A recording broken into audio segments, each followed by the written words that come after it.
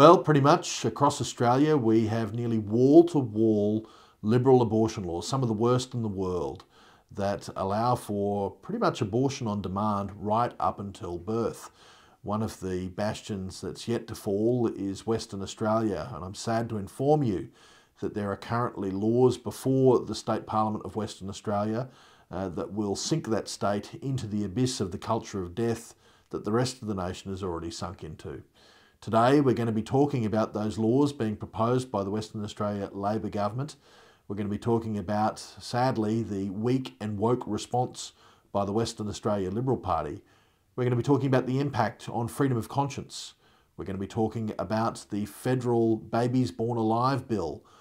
We're also going to be talking about what you can do to end abortion and save lives in Australia today. This is the Church and State Show, and I'm George Christensen. May all that you stand for and that we stand for be preserved under the providence of God for the happiness of mankind. The trouble is caused by unthinking people who carelessly throw away ageless ideals as if they were old and outworn machinery.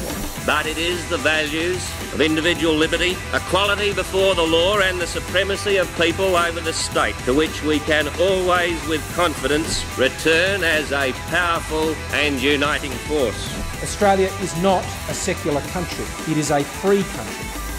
The unmissable Conservative Conference that started in America in 1974 is coming to Sydney on August 19 and 20.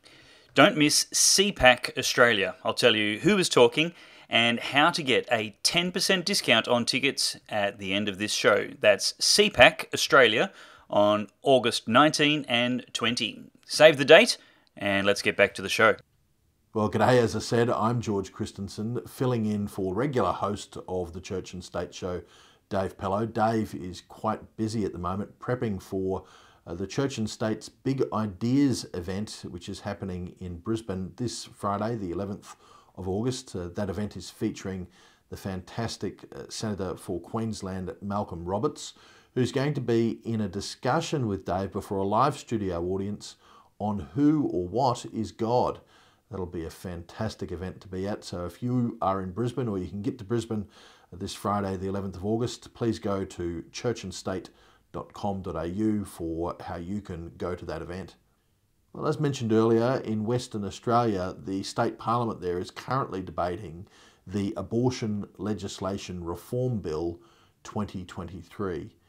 This bill basically continues the sad tradition that we've seen across many other states in the rest of Australia of liberalising abortion. So we get to the point where we pretty much got abortion on demand for any cause right up until birth. Straight up, that law, that proposed law, is increasing the time period where you can have abortions without restrictions from 20 weeks to 23 weeks. That's right, 23 weeks. That is well and truly past the point of the viability for a child in the womb. In fact, we know that 21 weeks we've actually had successful premature birth. Certainly from 22 weeks, that's fairly common. 23 weeks, definitely common. You know what a baby in the womb at 23 weeks looks like? It's about 540 grams. It's about 20 centimetres in length. It has hair on its head, and even the colour of its eyebrows are visible. That is what the Western Australia Labor government considers fine and dandy to terminate in the womb. That is disgraceful. That is utterly disgraceful. But, you know, if you're someone who perhaps thinks that 23 weeks or 20 weeks is fine, and beyond that, you know, it's good that the government's restricting those abortions, well, I've got to tell you, you're in for a rude shock.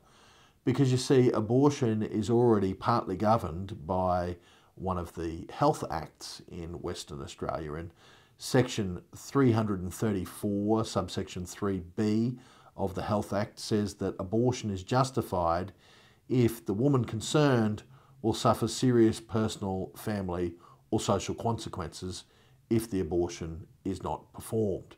So while there is a little bit of paperwork, perhaps a little bit of bureaucracy to get through, If a mother simply presents to the appointed government panel and she's beyond 23 weeks, she will just tell them that, she has serious personal consequences if this birth is carried. She might have serious family consequences if this birth is carried. She might have serious social consequences if the birth is carried. And then you will have a number of people who are going to be extremely sympathetic to that position. They will just rubber stamp it. In fact, the Church and State show is told by people in the know in the West Australia Parliament that actually the panel that the government has set up to look at abortions that are post currently 20 weeks, and it will be after this legislation is passed, post 23 weeks, that panel rarely even meets, and yet these abortions go on. So we certainly have a situation where Western Australia is pretty much legislating for abortion on demand right up until birth. I could tell you that the laws are even worse than that because they affect freedom of conscience. But I first want to go to the response from the Western Australia Liberal Party. I mean, it's like they don't learn. Seriously, they don't learn. Libby Madam is the opposition leader, the Liberal Party leader in Western Australia. And she has actually come out and said she supported these laws. And in fact, she's vigorously supported one aspect of it, and that is the doing away with a parental consent to actually have an abortion performed on a child under the age of 16 years. She said that it's a tragedy, that's her words, a tragedy that 16-year-olds or younger actually need parental consent to have an abortion. Well, what's a tragedy is that parents are going to be stripped of their rights in dealing with the health choices of their children. That's a tragedy, Madam Metam. That is what is a tragedy. What's a tragedy, Madam Metam, is that perhaps doing away with parental rights could actually cover up the crimes of pedophiles that take advantage of girls who are 16 years or younger by simply erasing the product of their crime. That is a tragedy, Madam Metam. And you just wonder, when are the Liberals going to learn? In WA, of all places, where they went completely woke at the last election, they've come up with a woke and weak response to these anti-life laws. I mean, do they really want to sink any further? Right now, the WA Liberal Party couldn't even field a cricket team. They're 2 people short. Right now, the WA Liberal Party would fit in a combi van. The entire parliamentary wing of the WA Liberal Party would fit in a combi van. And I've got to tell you, with such woke responses, with such lefty responses like this to this Labor proposed abortion legislation reform bill, a combi van's probably where they belong. The first paragraph of our nation's constitution says, whereas the people of New South Wales, Victoria, South Australia, Queensland and Tasmania, humbly relying on the blessing of Almighty God, have agreed to unite. Very, very important, first paragraph. On Friday evening, the 11th of August, Dave Pellowe and I are going to have a chat in front of a live audience. It's just going to be a friendly chat. Now, why am I sitting down with Dave Pellowe? Well, Dave Pellowe and George Christensen are highly intelligent people who are very conversant with concepts of Christianity. And they both stimulate me, and I learn from that. And I love being stretched. I love feeling uncomfortable at times because it means I'm going to a new spot in my learning. Now, the topic of God has long interested me, but I've never really sat down and put a lot of effort into thinking about it. So I've explored it in many, many ways, but I'd like to really learn from Dave, and Dave stretched me a bit. So if you're interested, come along. It was my topic, I suggested it to him, and the topic is who or what is God? The concept of God is fundamental to our society, fundamental to our communities. It's relevant to Parliament and politics. It's relevant to everyone wanting to restore our nation and our values as a Christian nation. This is not about religion. It's about a core to our society. Now, many people, like I do, have questions on this topic and how it relates to our life. So I look forward to you joining us for the evening and to your questions. Beyond the wokeism of the Liberal Party, one of the disturbing aspects of this WA proposed abortion law is the impact that it has on religious liberty and freedom of conscience. And this has been the case in many other states around Australia as well. What's happened is the laws have actually taken away the rights of medical professionals to just extricate themselves from these horrific procedures, these procedures that they consider intrinsically evil. If you're a doctor or any other medical practitioner and someone comes to you seeking an abortion, you can't simply say, hey, look, I don't support abortion. It's against my conscience, it's against my ethical beliefs, or it's against my faith. You need to go elsewhere. Instead of that approach, the government is actually requiring these doctors to be part of the process by formally referring them onto other doctors that will perform the procedure. Now, some people might not think that's a big thing, but I've got to tell you, being part of a procedure that you think is actually murder, that is a big thing. It's such a big thing that in some churches, that would actually mean excommunication. That's how big it is. You know, and to force people of faith to actually make that choice, it's akin to the whole no jab, no job routine. Really, it is. If you don't comply with the state's unethical law, you will be dejobbed, you will be deprofessionaled, you will lose your career as a doctor or as a health professional. This is just a sad state of affairs, and it follows on from laws that are already in place in WA. They're already in place in most states in Australia and actually right around the Western world, where we have these abortion clinics treated now like they are sacred places. You know, these safe zones that have been legislated so that people can't hand out literature within like 150 metres or 200 metres sometimes of these clinics. You can't hand out literature, you can't protest. It's exercising your right to political communication, your right to free speech. You can't stand there silently praying outside an abortion clinic. People have been arrested in this country for doing that. In fact, right now in the United Kingdom, there is a veteran of the Afghanistan war. His name is Adam Smith Connor. Adam Smith Connor stood outside an abortion clinic, his head bowed, silently praying. Not disturbing anyone, silently praying. He was praying for his deceased son, and he was probably praying for other children that are terminated as a result of abortion. And for that, he's been arrested. For that, he faces a courtroom. For that, he probably faces either big fines or quite possibly jail.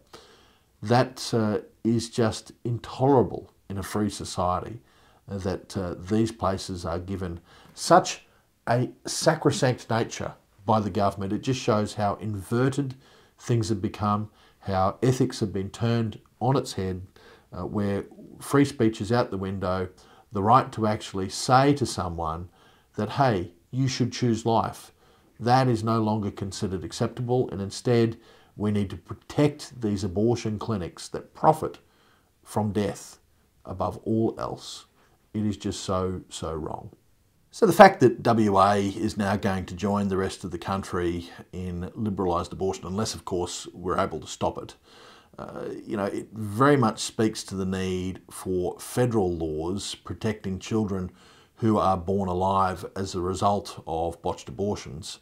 And currently there is a law before the Australian Senate.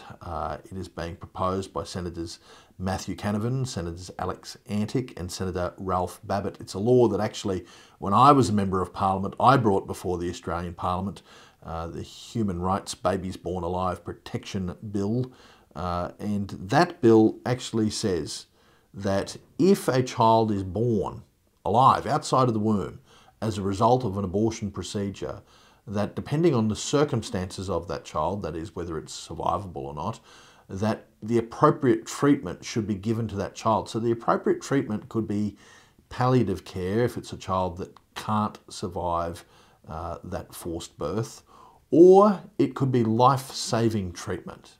Now, I would think that that is at least the humane thing to do. In fact, it's part of our international obligations as a signatory to the United Nations Convention on the Rights of a Child. Currently, we have this systemic approach in Australia which is completely opposed to what we've signed up to with the Convention on the Rights of a Child. In fact, in Queensland, a state that I come from and that I'm very familiar with, the guidelines, the Queensland Health Guidelines for the clinical termination of pregnancies, for abortions basically, states that in the event of a live birth, that no life-saving treatment is to be given. Just let the child die.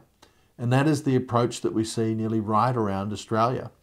So this sort of law becomes more and more imperative as we have another state like Western Australia staring down the barrel of falling into that abyss of the culture of death that I spoke about earlier. And you know, there's a Senate inquiry going on right now, and that's pretty much thanks to the tenacity of those 3 senators and other supporters they have in the Senate, Senators Antic, Senators Babbitt and Senator Canavan, you know, 3 great senators and warriors for life. But this Senate inquiry that they've got up has just shown all the arguments against this proposal to be so weak. In fact, at best you could say that the arguments against it are flimsy. At worst, they're duplicitous. Because at the same time as they say that, oh, there's no need for these laws, this idea that babies are born alive as a result of abortions is a myth. They also say out of the other corner of their mouths that if those laws are passed, they're going to be harmful to women and doctors. Well, which one is it? Is it a myth, or is it going to be harmful to women and doctors? How is it going to be harmful to women and doctors? I mean, I know the laws. I actually drafted those laws. The laws say that women will not be prosecuted. And you know, the laws also say that doctors would only be prosecuted or fined in the event that they did not provide the appropriate treatment to the child, either palliative care or life-saving care if the child is viable. So how are the laws going to affect a doctor unless that doctor is doing what they should be doing, their duty of care, to support life that quite frankly in that instance is outside of the womb. This is no longer an abortion argument. So those laws are incredibly important, incredibly important, particularly as WA sinks into that abyss of the culture of death. Now, ladies and gentlemen, I have seen this picture before. For all of those in WA, I have seen this picture before. I saw it in Queensland, my home state.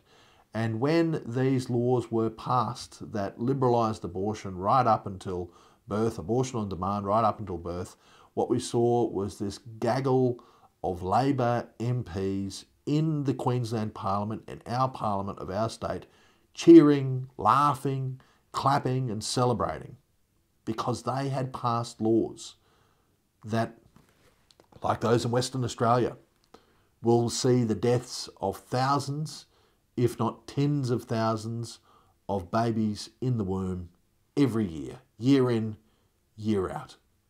That's what they were laughing about, that's what they were celebrating, that's what they were cheering about and clapping on. These people, quite frankly, are evil. And their agenda has got to be stopped. And you know, there's one group of people who can actually stop it. And it's not a political party. It's not a church denomination. It's not even an activist organisation. It's you. You have the power to stop it as a pro-life Australian. Because you see, it's time to get angry, people. It really is time to get angry and active. We've got at least, from the figures that we know of, 80,000 babies that are killed each year in Australia. 80,000 Australian lives terminated in the womb in Australia year in, year out. Why do we consider that acceptable? If they were the offspring or eggs of native species in this country that were being destroyed, people would wind up with either big fines or they'd probably wind up in jail. Yet because they're unborn children, well, governments accept it, politicians accept it, the media accepts it, our laws accept it. It's considered fine. But it's not fine. It's the killing of an innocent human life, and that my friends, is evil, regardless of whether that life is in the womb or outside of the womb. As I said, we need to get angry and we need to mobilise if we're going to end abortion in this nation. Indeed, we should be angry because it's our tax dollars via Medicare and public health funding that pay for the costs of many abortions, something that we consider an intrinsically evil act. Just think about that for a moment. You're paying for an act you consider is evil with your hard-earned money, which you're forced to give to the government. Thomas Jefferson had a saying about that. He said, to compel a man to subsidise with his taxes the propagation of ideas which he disbelieves and abhors is sinful and tyrannical. We have a sinful and tyrannical situation occurring in Australia right now. And while the abortion providers, the purveyors of death, while they're all publicly funded, charitable crisis pregnancy centres that put forward pro-life alternatives for expectant mothers, they're not. In fact, they were defunded by Australian governments in the past. Babies who are born alive as a result of abortions, as I've said, are also discarded. There's no national laws protecting them and ensuring that they've got appropriate life-saving healthcare, even though they're out of the womb. In many cases, those babies are just simply left to die. This entire culture of death that permeates our nation needs to be opposed. That's why you need to know what you can do to join the fight against abortion, the fight for life, the fight to end abortion in WA and indeed right across Australia. The first thing you can do is, if you're a person of faith, if you're a Christian, is pray. Pray, pray, pray. Pray to end the scourge of abortion in this country. There is nothing more important than prayer. The second thing that you can do is get behind those who are actually fighting for life. If you haven't contacted the offices of Senator Alex Antic, Senator Matt Canavan or Senator Ralph Babbitt and said thank you for putting forward this federal Born Alive Act, then please go and do it. Pick up the phone or send an email. Tell them thanks, because these are the warriors for life in Australian politics right now. They're few and far between. In WA, you can phone up and congratulate WA Liberal Nick Goyron, who is one of the warriors for life over there and will be strenuously opposing this proposal that's before the WA Parliament. And the final thing I want you to do is check out a couple of websites. The first is citizengo.org/end abortion. Sign the statement for life there so that you can be part of the Citizen Go army in defending life, family and freedom in Australia. I'm currently acting as the National Campaigns Director for Citizen Go, and so if you sign up to that form, you'll hear more from me and our campaigns for life in the future. But Church and State has also set up a new platform at effectivism.com.au. If you sign up to that platform right now, you can begin to take action on the WA abortion laws. But if you sign up, whether you are in WA or not, you will get more information in the future about campaigns that are standing up for life and other Christian values. And what this is about is effective campaigns. It's about the mission of Church and State, and that's arming Christians to take action in today's society. So whether you know how to do activism or not, whether you're confident in contacting an MP to talk about your views on a particular proposed law, this website, this platform, effectivism.com.au, will help you in that endeavour. And that's what we've got to do. We've got to get active. We've got to get mobilised. If we want to see a pushback, if we want to see an end to abortion in Australia, it's through effective activism that's going to get it done.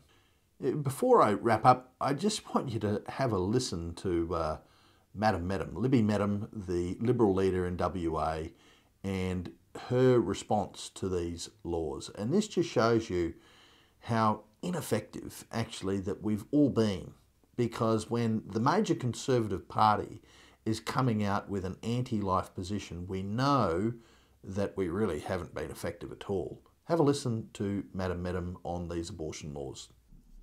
Mandating the reporting of live births following an abortion to the coroner introduces an unnecessary intrusion into these lives, potentially compounding the emotional burden they already bear. It is our duty to ensure that the experiences of patients and their families are met with understanding and empathy, rather than subjecting them to additional stresses that serve no tangible medical purpose. So these laws, supported by both Liberal and Labor alike, they're in the WA Parliament right now, they're being debated. They're going to go before the upper house of the Western Australian Parliament either next week or the week after. So we've got just a few weeks to take action to avoid completely wall-to-wall Liberal abortion laws that pretty much have abortion on demand right up until birth. This is your chance to take that effective action. I'd encourage you again. Sign up to two websites, citizengo.org/endabortion and effectivism.com.au. It's over to you now in the fight for life. This is the Church and State Show. I'm George Christensen. You can find more of me at nationfirst.substack.com. God bless you, your family, and our nation. Over and out. Today, we need a special kind of courage. Not the kind needed in battle, but a kind which makes us stand up for everything that we know is right, everything that is true and honest. We need the kind of courage that can withstand the subtle corruption of the cynics, so that we can show the world that we are not afraid of the future. And now, how to get your 10% discount on tickets to CPAC Australia 2023. The conference that has been unmissable for supporters of conservative and right-of-centre politics in the United States since 1974 is happening again in Sydney on August 19 and 20. The speakers include Senator Jacinta Price, Warren Mundine, Tony Abbott, Pauline Hanson, John Anderson, Matt Canavan, Moira Deeming, and many more. To get your 10% discount, use the code ADHTV23. before July 31st. That's ADHTV23 at cpac.network/register2023.